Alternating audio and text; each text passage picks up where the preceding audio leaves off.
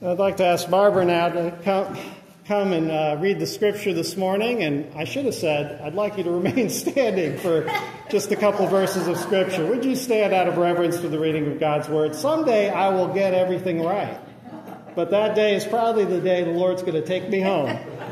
All right. All right, this is James chapter 4, verses 3 and 4. When you ask, you do not receive, because you ask with wrong motives, that you may spend what you get on your pleasures. You adulterous people, don't you know that friendship with the world means enemy against God? Therefore, anyone who chooses to be a friend of the world becomes an enemy of God. This is the word of God for the people of God. Thanks be to God. You may be seated for real.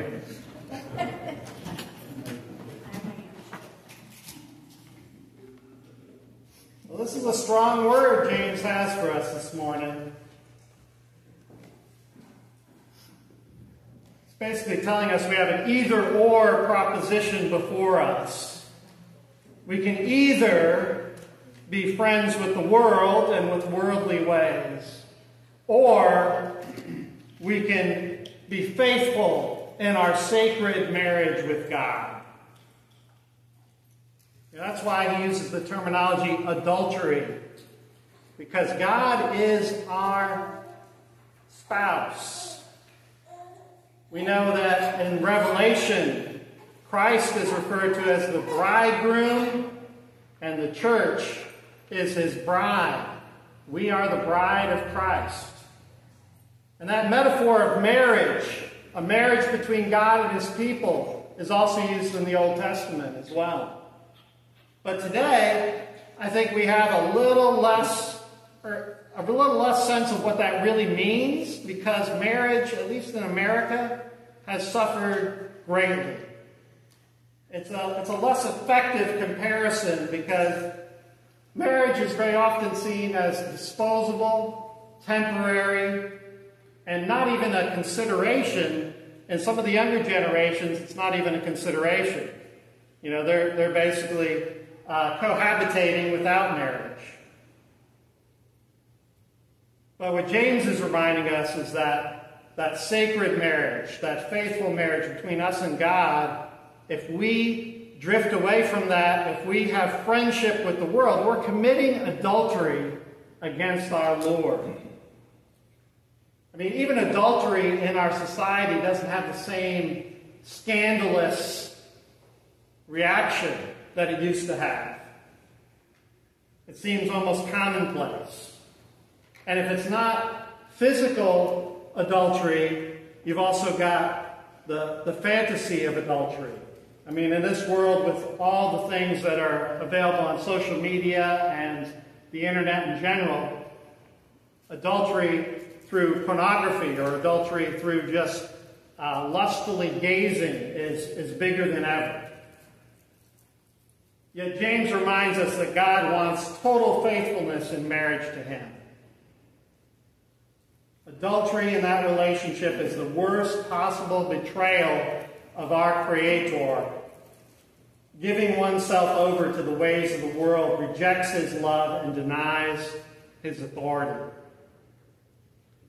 And this problem is not just in the world around us, it's actually in the church as well. You know, if you think of sort of mainstream religion or conventional religion in our country today, it tends to follow the trends of the society in terms of worldview and morality. It shares a lot in common with society. Even Christians often rationalize the way in which they resemble the culture by saying, hey, I'm pretty much a good person. I might commit some little small sins, but those aren't hurting anyone. I'm not like those really big, bad sinners out there. You know, this is the slippery slope of friendship with the world. And it's getting to be commonplace. Now, these observations about where we are in terms of the church and its relationship to society are supported by some actually hard data that was put together by the Barna Group. I've referred to their surveys before. They focus in on Christianity, and they ask questions that are important to Christians and how Christians interrelate with the world, and then they publish the results of those surveys. So today I'm referring to one of those that they put together 8 years ago. It came out 8 years ago, 2016, which identified that we are, in America, have created a new morality. And they called that new morality a morality of self-fulfillment. And the bad part about it is, folks, that Christians tend to agree with about 5 or 6 tenets of this morality of self-fulfillment. And we need to wake up that this is actually friendship with the world. This is actually adultery against God. We need to have God's wisdom and discernment as we make the decisions we make and as we think the thoughts we think. So I want to spend some time today just carefully looking at these 5 or 6 tenets of a morality of self-fulfillment and how Christians relate to those. So the first one is a tenet of this new morality. The best way to find yourself is to look inside yourself. Look inside. The best way to find yourself is to look inside yourself. Now, among U.S. adults, 91% agreed with this statement. 91%. That's the general population, all U.S. adults. But when you look at Christians, it was 76%. So less, but still a huge majority. 76% agreed with the best way to find yourself is looking inside yourself. This is a statement about identity. It basically says your identity is found by gazing at your own belly button. That it prioritizes the individual and the individual's experience and perception of themselves. Basically it goes something like this. I'm going to study myself. I'm going to look into myself. And I'm going to assess myself based on my own criteria. I don't need any input from any other people. I don't need any other perspectives. You worry about you, and I'm going to worry about me, and we'll just be okay. Now, if I look inside and I think I'm a great person, well, world, you better watch out. Here I come. Now, if I look inside and I think, man, I'm so messed up, I'm such a failure, well, the conclusion there might be, I might as well do myself in. See, when you decide who you are, just based on your own criteria and gazing at your belly button, you've got 2 things that are very likely. One is, you're either going to have egomania, or you're going to think lowly of yourself and have low self-esteem. But Scripture says that our true identity is determined by our relationship with Christ. Paul made this absolutely clear in Galatians chapter 2, starting partway through verse 19, where he says, I have been crucified with Christ, and it is no longer I who live, but it is Christ who lives in me. The life I now live in the flesh, I live by the faith of the Son of God, who loved me and gave himself for me. And basically what Paul is saying here is, I live by faith in Christ, who died for me, even me, on the cross. And my identity is now linked with Christ now and always. See, conventional religion or mainstream religion, unfortunately, the relationship to Christ is just a passing acquaintance. People hear about Christ from time to time. For many of those in mainstream religion, the only time they hear about Christ is probably Christmas and Easter. It's a passing acquaintance with Christ.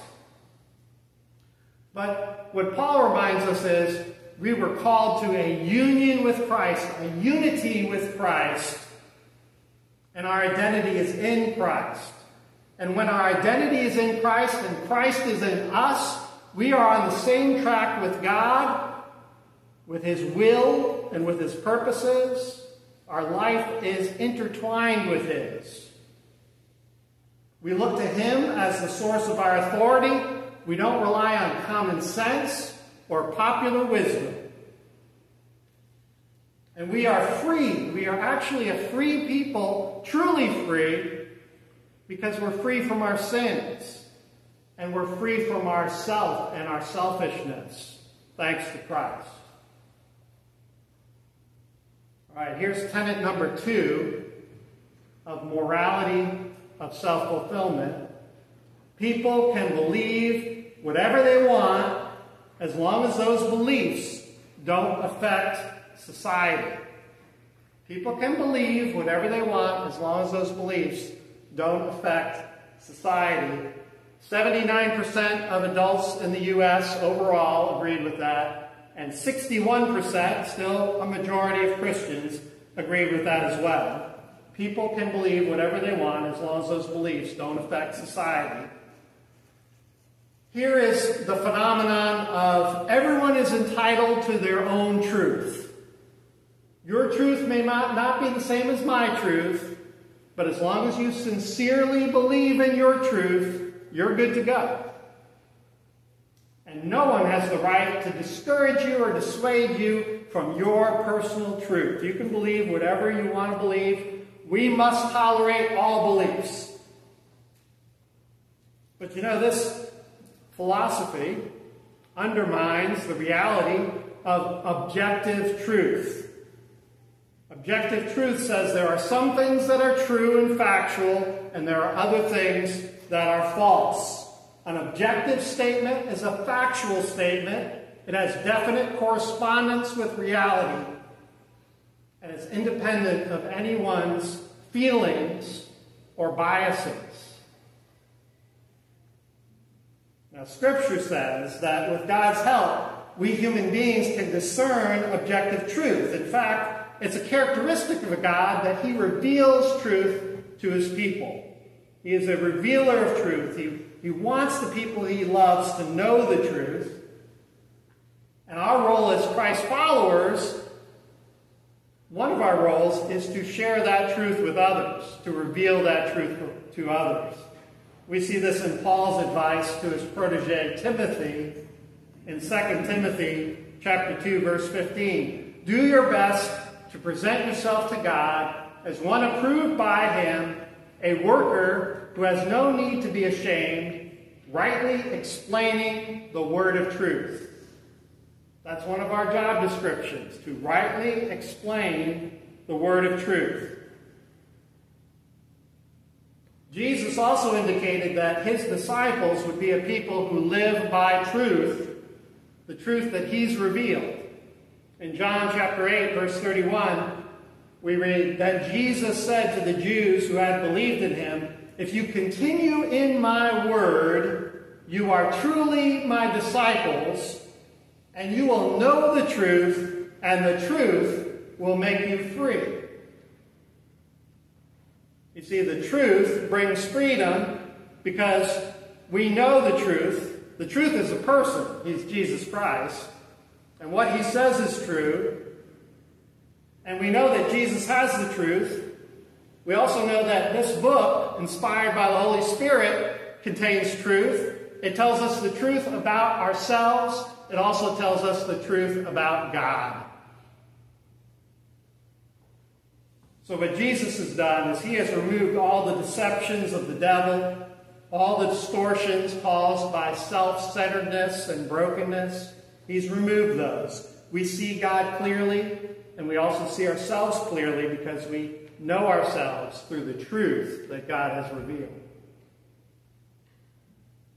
All right, number 3 of morality of self-fulfillment states, people should not criticize someone else's life choices. Do not criticize someone else's life choices. This was agreed to by 89% of U.S. adults and 76% of practicing Christians. This is the let and let live philosophy. It basically says there is nothing worse than being intolerant. In other words, our culture says it is extremely intolerant. Our culture is extremely intolerant of intolerance. Isn't that a contradiction? It's a little bit of a hypocrisy there. Being extremely intolerant of intolerance. People who agree with this view, they often rely on misusing a quotation of Jesus. What they say is basically, judge not, lest ye be judged. And what they mean by that is, leave me alone, I'm going to do it my way. That's really what they're saying when they quote Jesus there. But Scripture says all your life choices matter to God, and that Christ followers in particular have a responsibility to weigh in on each other's choices when they sin. Paul tells the Ephesians in chapter 5, verse 15, be careful then how you live, not as unwise people, but as wise, making the most of the time, because the days are evil. Paul reminds us that how we live genuinely matters. We are called to conduct and behavior that accords with God's wisdom. We need to know God's wisdom and live by it, not by common sense. And by God's wisdom, we can discern the difference between good and evil. We can see that thanks to God. And when we cross those boundaries of God's standard, we sin. And that means we're being unfaithful to God. That's adultery against God. When any Christ follower sins, it's our job description as Christians, another one of our job descriptions, to call each other on it. And Jesus told us this in Matthew chapter 18, verse 15, where he says, if your brother sins against you, go and point out the fault when the two of you are alone. If you are listened to, you have regained that one. So, fellow Christians, we have a responsibility to one another. Whenever any one of us sins against another, we must address those life choices amongst ourselves, but we do it privately, one-on-one, with the primary purpose of restoring that person, bringing that person back to the path of God. It's never about criticism or trying to humiliate that other person or trying to elevate ourselves as being superior somehow. It's always done in love, attempting to reconnect that other person with God and with others. So remember that misuse of the phrase, judge not, lest ye be judged. Well, we need to remember that that phrase came in a passage where Jesus was cautioning believers about having humility. Have humility. He said, do not judge, so you may not be judged.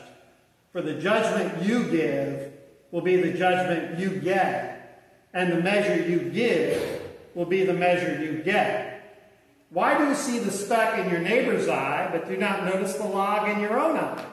Or how can you say to your neighbor, let me take the speck out of your eye, while the log is in your own eye?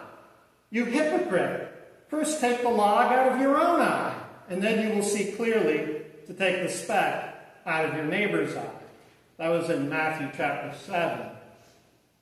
So the phrase, judge not lest ye be judged, isn't a free pass for anyone who wants to behave in any way that suits them. It's a caution that when we do speak to one another and hold each other accountable for the actions we commit, we do so having examined ourselves first and recognize that we are sinners as well, that we are sinners who are made holy by Jesus Christ and the sacrifice he's made. So we come to others with gratitude and also humility, recognizing that we sinned also. We're not any better. We're all made better by Jesus, not by ourselves. And that's what qualifies us to to weigh in, to help others who are wrestling with sin. And as the passage says, we go to that other person and we help them with that speck in their eye. It's not completely banned. It's that we have to do it with humility. That's a far cry from the idea that we ought to live and let live. All right, number 4 says, to be fulfilled in life, you should pursue the things you desire most. To be fulfilled in life, you should pursue the things you desire most. I hope as you're listening to these, you're asking yourself as you hear them, well, have I ever agreed with this? Apparently 86% of all U.S. adults agreed with that statement. And 72% of practicing Christians agreed you should pursue the things you desire most. This is the follow your heart philosophy. You deserve to be happy. He who dies with the most toys wins. That kind of thing. This tends to result in people who pursue wealth and power and possessions. And when you ask them how much is enough, when do you need to stop? When have you gotten enough? They say, well, just a little bit more. Just a little bit more. And you see, in this philosophy, your own desire, the individual's desire, is what sets the course. Everything you do in your life is just based on your own desires. But Scripture says that the fulfilled life is one centered on God and the things of God. So if we look at something like Psalm 37, verse 4. You've heard this one before. Psalm 37, verse 4. Take delight in the Lord, and he will give you the desires of your heart. See, if we put the Lord first, if we delight in the Lord first, everything else falls into place. The interesting thing here is, if you delight in the Lord, if you have intimacy in your relationship with God, if you love the Lord your God with all your heart, your soul, your mind, and strength, basically you've already got the greatest thing you can possibly desire. You have God in your life. He is the most desirable being in all the universe. And a relationship with him is the most fulfilling thing any human being can experience. Also remember what Jesus taught in Matthew chapter 6. He basically was saying, people chase after food and clothing and they worry about those things. But he says, you instead should seek first the kingdom of God and his righteousness, and all these things will be given to you as well. So Jesus was saying, even your most basic needs, put those lower than God and God's kingdom. Let alone your desires. Your basic needs can be set aside if you focus on God's kingdom and doing what's right and pursue relationship with him. Seek to please him by doing the things that are right, and everything else will fall into place. All right, here's number 5. The highest goal of life is to enjoy it as much as possible. The highest goal of life is to enjoy it as much as possible. This was agreed to by 84% of all U.S. adults and 67% of practicing Christians. What we're talking about here is the eat, drink, and be merry lifestyle. Go for the gusto, carpe diem, seize the day. It's reflected in statements like this one from the actress Katharine Hepburn. She said, if you obey all the rules, you miss all the fun. Or the novelist Rita Mae Brown said, I finally figured out the only reason to be alive is to enjoy it. According to this viewpoint, happiness depends upon ourselves just squeezing as much juice as we can out of this life we have. In short, this is a philosophy that tends towards personal pleasure being the highest goal. But Scripture cautions us that a hedonistic or a pleasure-seeking goal for life is selfish and foolish. Jesus told the parable, maybe you remember it, about a wealthy landowner who decided he was going to harvest everything and store it in barns, and then he was going to live off of it for the rest of his life. He was going to eat, drink, and be merry the rest of his life. And God spoke to him and said, "You are a fool, because this day your life is demanded from you." In other words, this man was planning for a life of pleasure, but he was not focusing on the things of God. Being a Christ follower, being in an intimate relationship with God, isn't focused on experiencing pleasure all the time, nor is it about being miserable all the time. We don't have to be dour and depressed all the time. But our main goal is to pursue the one, follow the one, who stepped down from the Godhead to walk the dusty streets of Jerusalem. Jesus surrendered his highest position in order to save us. The Apostle Paul walked in Jesus' footsteps by bringing the gospel with joy to the whole world, but he suffered for it. He suffered for the sake of spreading the gospel. In Philippians, he comments in Philippians 4, starting in verse 11, "I have learned to be content with whatever I have. I know what it is to have little. I know what it is to have plenty. In any and all circumstances, I have learned the secret of being well fed and of going hungry, of having plenty and of being in need. I can do all things through Christ who strengthens me." You see, if we prioritize God and the purposes of God in our lives, there may be occasions where we suffer for it, but that doesn't mean we have to have a sour attitude about life. Instead, we live life with joy, realizing that other people are pursuing things that are meaningless. But we have a life of meaning and joy and relationship with our Creator, and we can share His love and His truth with others, and He in turn shares enormous power with us. He gives us a portion of His power. As Paul says, "I can do all things through Christ who strengthens me." He sustains us in good times and in bad times. All right, I know you're wondering how many of these tenets are there. I did mention 5 or 6. This is number 6. This is the last one. Last one. Number 6 says, any kind of sexual expression between two consenting adults is acceptable. Any kind of sexual expression between two consenting adults is acceptable. That was agreed to in 2018. That was agreed to by 60% of U.S. adults. I am sure the number is way higher now than it was 8 years ago. It was agreed to by 40% of practicing Christians 8 years ago, but I found a more recent study, a Pew study, that asked a similar question in 2020, and that showed that 57% of Christians agreed with this view. So the number is going up. That any kind of sexual expression between two consenting adults is acceptable. Again, here we have a prioritization of pleasure for pleasure's sake.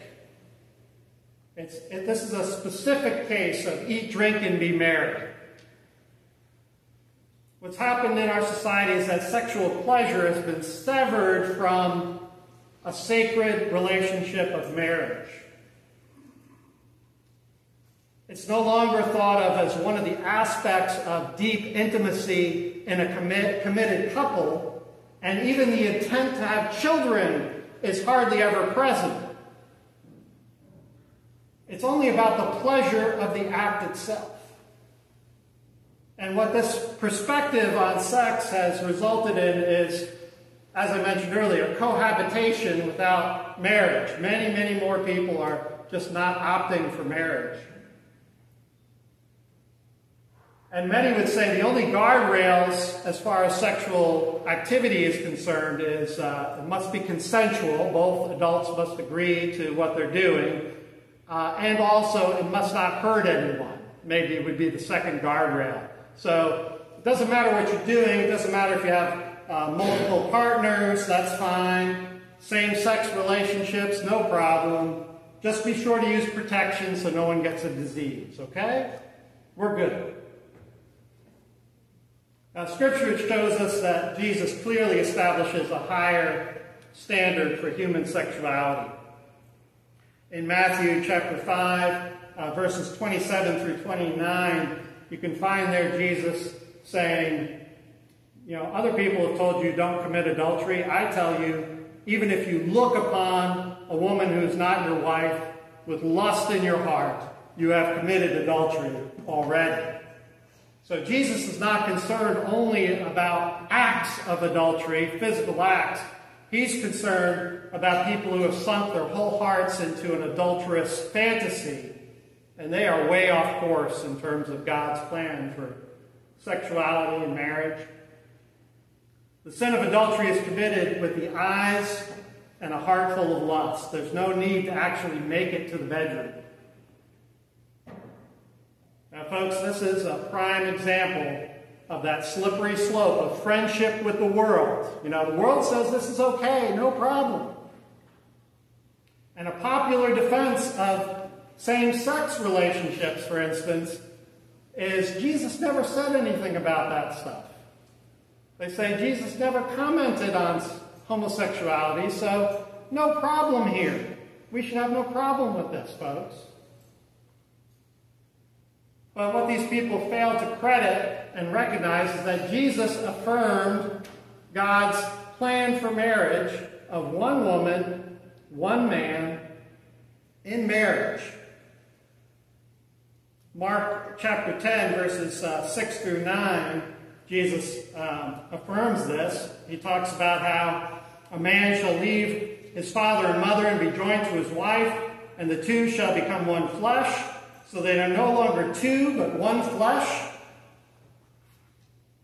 He's reiterating God's plan is one woman, one man in marriage.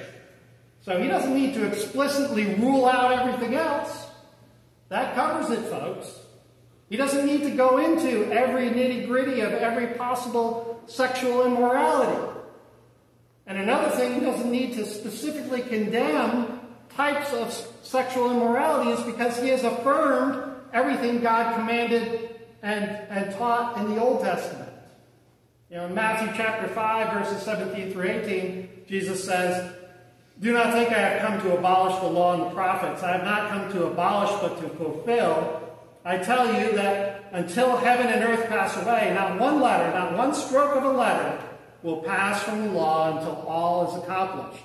Jesus affirms the moral commandments of God in the Old Testament and God's plan designed for marriage to be between one man and one woman in holy matrimony, and that is the venue for human sexuality.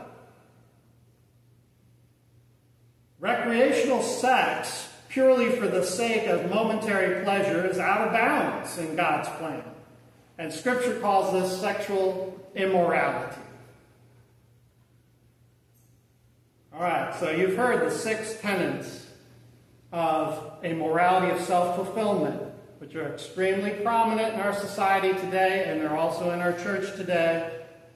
We need to recognize, folks, that these tenets are exactly what James is talking about when he says, avoid friendship with the world. You make yourself enemies of God.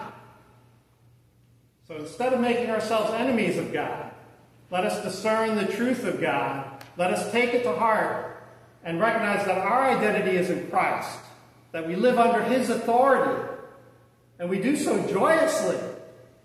It's the best relationship you can have in the world. We are a people who are truly free because God has set us free from our sins. He set us free from ourselves. Let us draw near to God, and He will draw near to us. Thanks be to God. Amen. Would you pray with me? Lord God, we are grateful for the truth of your word. We are thankful, Lord, for your Holy Spirit that reveals that truth to us and helps us to apply it to our lives. Thank you, Holy Spirit, for reminding us of everything Jesus has said and taught. Lord God, as we go from here, please, Lord, help us to apply these truths to our lives, to recognize where we are on that slippery slope of friendship with the world. Lord, we want more and more to draw close to you, to experience that friendship with you, that holy matrimony with you. Come, Lord Jesus, we pray. Amen.